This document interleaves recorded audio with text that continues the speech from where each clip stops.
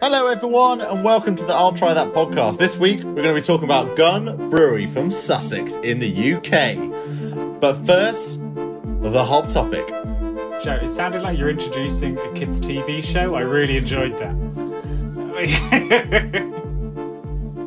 Guys, whenever we do these podcast episodes, dealing with you two, I have to pretend that I'm on a kids' episode. It's the only way to get through the session.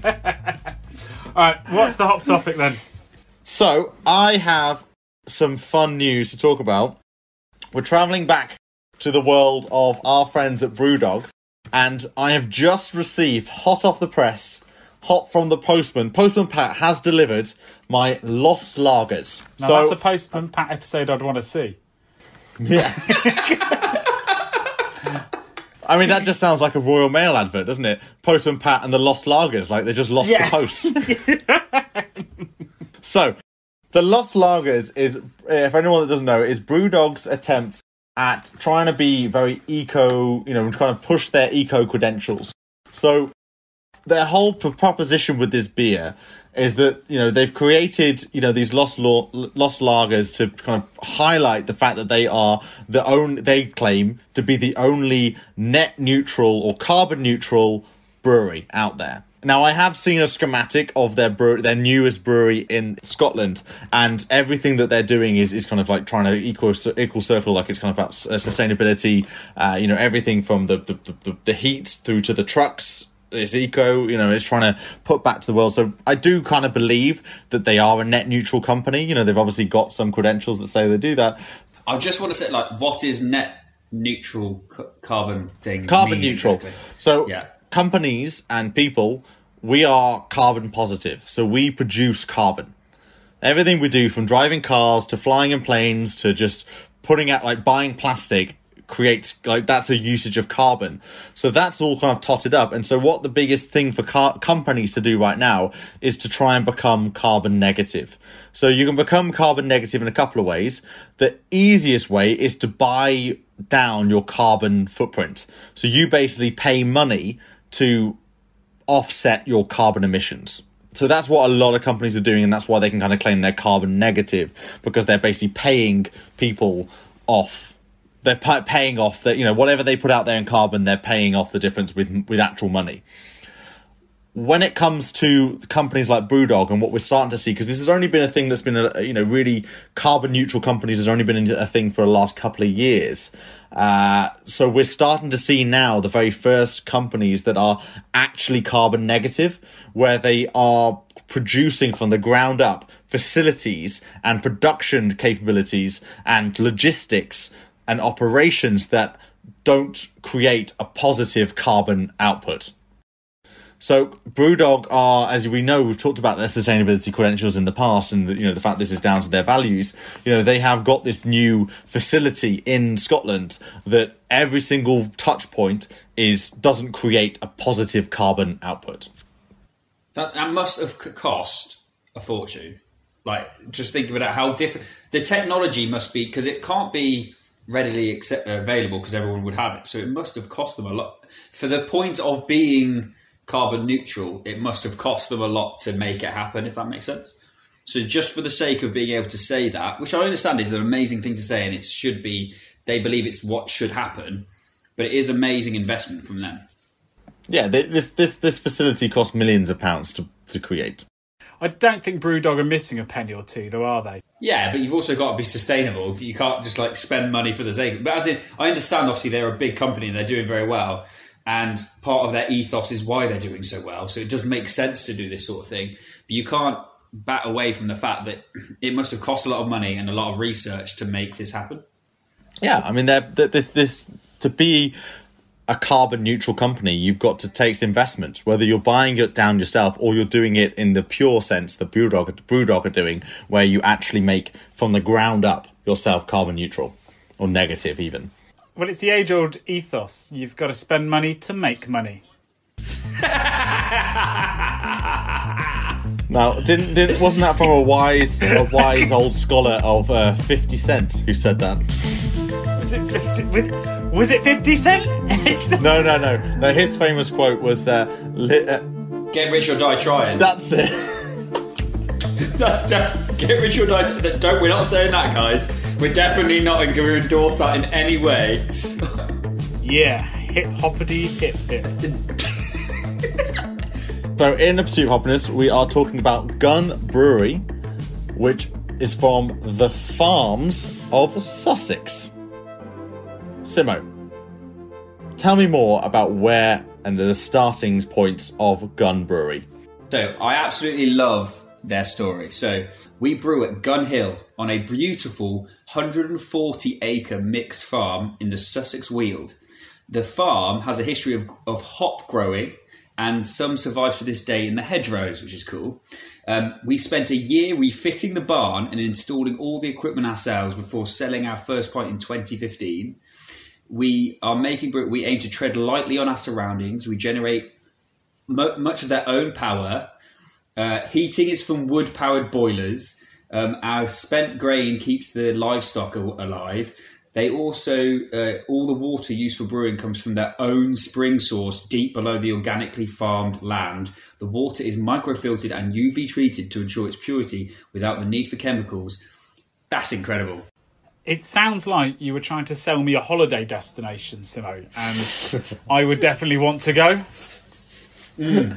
I mean, also, the one thing I love about their website, you type in Gun Brewery, and the first thing you see is a shed in a field with their logo in the middle. Then when you enter that, you then get like a farm, like tractor path going into obviously a farm with the saying, which is a little bit shifty, "Get your gun." So I think going back to the logo, I was so perplexed as to what this logo actually is. Now that you say shed or something about sheds, this might be like shed panels, which is what they made. But basically Gun Brewery's logo is an A. With regards to the logo, okay, as you said, what is it? And they actually say a hobo was a migratory labourer, I'm probably getting that word wrong, to help cope with the uncertainties of life on the road. Hobos developed a secret system of symbols. Our symbol meant, at the time, man with gun lives here. And I think it stems back to the fact that farmers obviously would naturally have their own licensed weapons to protect their land and things. I think we should go back to using symbols on doors again to say who's in the apartment and like what characteristics they may have. So I could have man with diabetes and some form of symbol on my door for that. I think the man with diabetes symbol would be a cupcake with a cross through it. So Drabble, what about my logo and Joe's logo? What do you think? Joe, yours would just be a man in a top hat for middle class. No, I've got this, don't worry. Okay. So Simo's one would be a kangaroo with a suitcase because he's leaving to Australia. So everything about Gun Brewery is quite interesting, as in like the fact that they are quite new, they've been around, they're all about their they're quite their roots are drenched in farms and farm growing. But I love the nomenclature that they've given their beers. So you have I am drinking right now, a Scaramanga Pale Ale. You have a Parabellum Milk Stout. A Project Babylon Pale Ale. Zamzamar IPA. How's the Serenity Pale Ale. Chumney Bluster, which I also have. A Base Ejection Smoked Rye, which is a smoked beer. A Numb Angel Lager, which is one of their standout beers. A Velo Dog Strong Pale. And a Red Ale that's called Red Ale. I want to know how they worked out all of their names. I was thinking they maybe had a sci-fi vibe to them when I heard some of them, because they've named some after some. There's a few sci-fi film names in there, but there are a few not. I think they might have just chucked like a Scrabble tile board and just put some stuff together. Well, I have the Numb Angel Lager, so and it's gluten free, which I find interesting on the side. What have you guys got? Well, I've got the Scaramanga, 3.9% gluten-free pale ale. I've got the Chumney Bluster Best Bitter. Drabwell, what do you think? What do you think of your beer? Everything in your room, Travis, I just must say on the video, has got a very pink. What's going on? Why is everything so pink? Its colour's changing. Why is I don't so know. pink in your room? Right, Drabwell, tell us about your beer. Tell us about the taste and the flavour of your beer. Go. Well, I'm not the biggest bitter fan when it comes down to it, but it's fine. It's very oaky.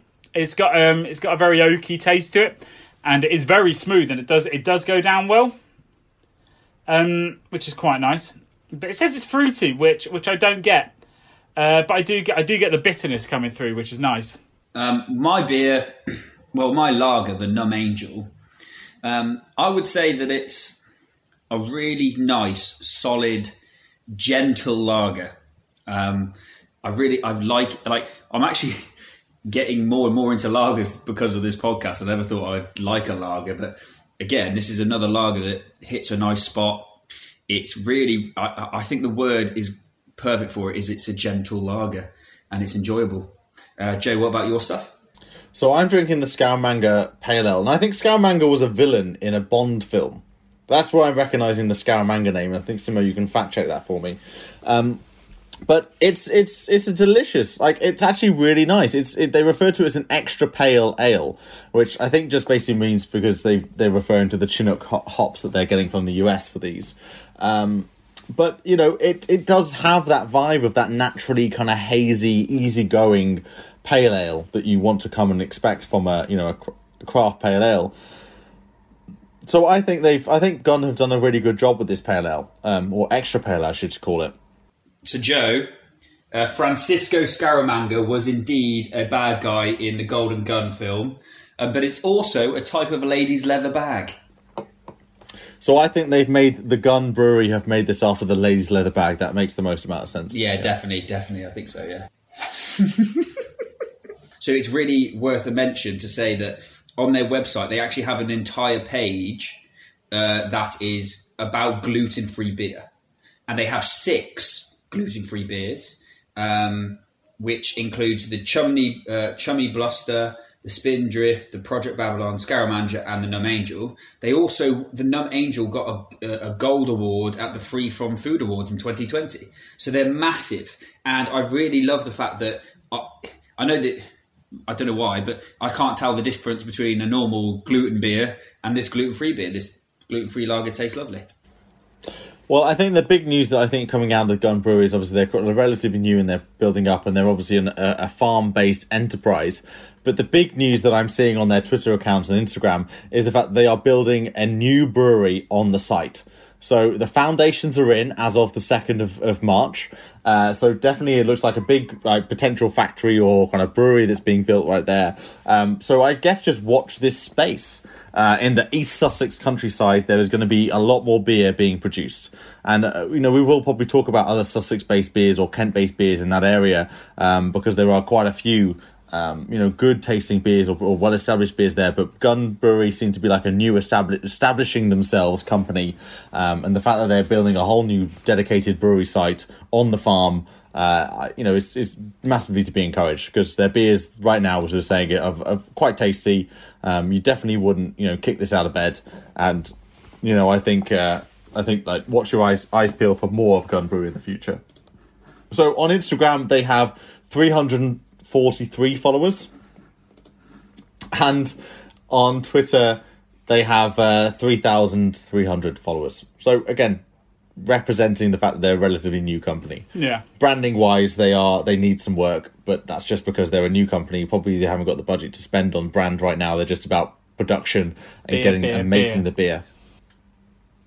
So watch this space for a new refresh of Gun Brewery in the future. Perfect. Finish that episode. And that's all we have time for this week's episode of the I'll Try That podcast. And so from me, Joe, Rich, and Simo, goodbye. And don't forget to follow us on Instagram, Twitter, and watch us on YouTube. Goodbye now. Always drink responsibly, and if you or anyone else needs some help, go to drinkaware.co.uk for more information.